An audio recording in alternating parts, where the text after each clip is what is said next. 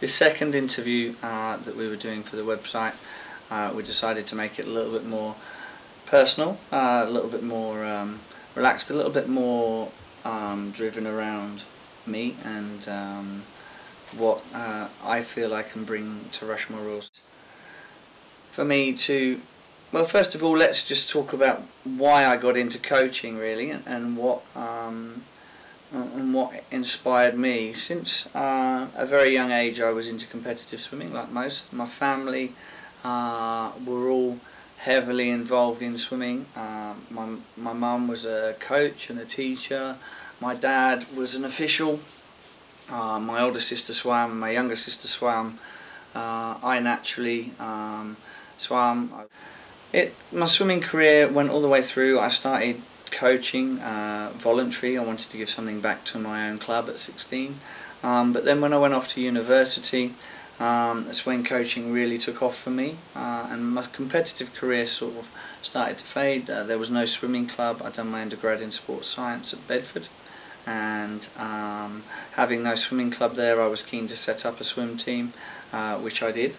I was deciding whether to take a hobby, a passion of mine, into, it was a sort of a crossroads for me. I didn't know whether I wanted to make my hobby and something that I really enjoyed my career. I didn't know whether making it my career would lose the passion and the enjoyment, and if anything it's fueled that, and I've become more passionate about my swimming, and it's made me realise that, you know, you've got to be involved in a job that you enjoy and that you're very passionate about. Hatfield Swimming Club taught me many things, an awful lot, loyalty being one of the strongest things. I think observing a lot of young coaches coming through at the time, and how a lot of young coaches seem to stepping stone through clubs to benefit their careers, I clearly rapidly learned that I needed to learn an awful lot from a very experienced coach at Hatfield, and I certainly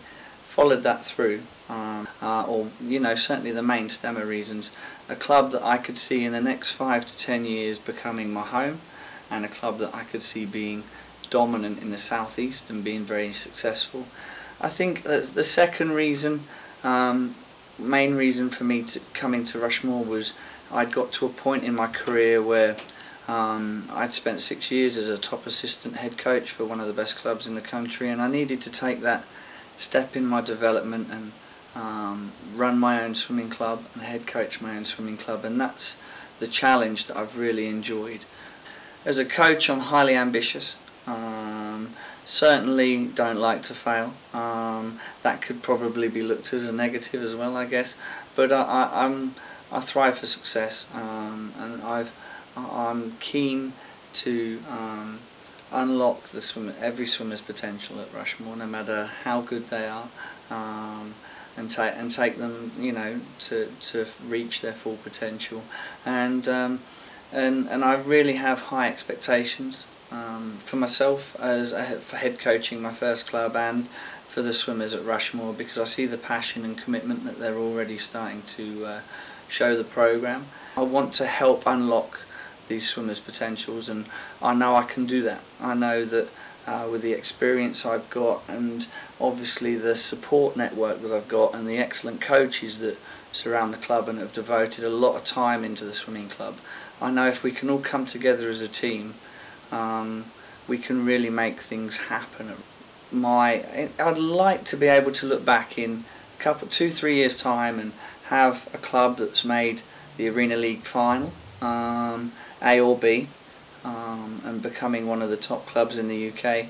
I'd like to think that we could have swimmers starting to make international selection, European Juniors, Youth Olympics, those sort of things. But, you know, I take a day at a time, and we'll see what happens. And I want the club to be successful, but I want us to enjoy it as well. I want us to make leaps and big progressions and develop swimming in this area and turn some heads, but at the same time do it with a smile and with dignity. I think that's very important. I think a lot of that is really all come from what I've seen over my first few months here. I think the first the short period of time I've been involved in the club, we've certainly seen a lot of changes in terms of performance related changes, in terms of the atmosphere that is there. I think there's always been that element of fun throughout the club, but I think as head coach I'm also trying to highlight that, but also commitment and dedication and hard work obviously all follow closely with that, and I'm looking at strengthening the foundations and building things from the bottom up, and obviously my primary focus as head coach is the national squad, but I've made sure that I'm involved throughout the club, right from the bottom all the way up, and I can clearly see us getting stronger all the way through. So I've got a habit of waffling on and talking for ages, so I'm going to end this interview here, and I hope that's given you a bit of an insight into my life and my viewpoints and what I feel I can bring to Rushmore and what I've done really. So thanks for listening, and I'll speak to you soon.